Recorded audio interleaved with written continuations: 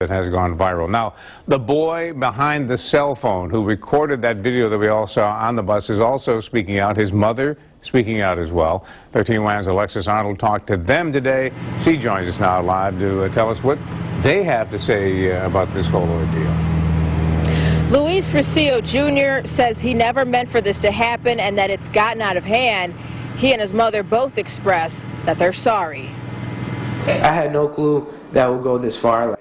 But Luis Recio Jr.'s video did make it far. It reached YouTube, radio, and TV stations, something he did, he says, because of peer pressure. They told me to record it, so I'm just like, yeah, I'm just gonna record it.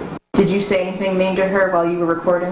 No, nothing probably like, oh, you're fat or nothing. Recio says all he told Klein was to give him back his yearbook.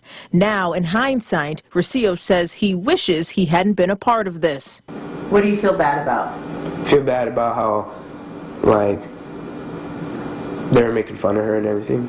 If you see someone picking on someone, just tell them to stop. But, just don't record them and just don't listen to your friends. Something Recio's mother wishes he did in the first place. Why you listen somebody up? You're not supposed to listen somebody up. I'm sorry for everybody. And there's something what happened today. I feel very bad. Karen, I'm sorry.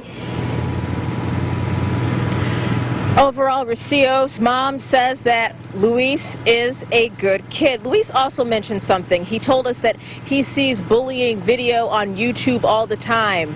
So at that time, when he was recording the video, he didn't think much of it. It seems that he's learning a valuable lesson now. Reporting live from Greece, Alexis Arnold, 13 WAM News. All right, thank you, Alexis and Patrice, for bringing us those elements of the story. As we said, since that YouTube video was first posted, we heard from hundreds of people around the world. I know my emails were lighting up very early this morning from people in that district. Tonight, we do have reaction from parents here in our own community.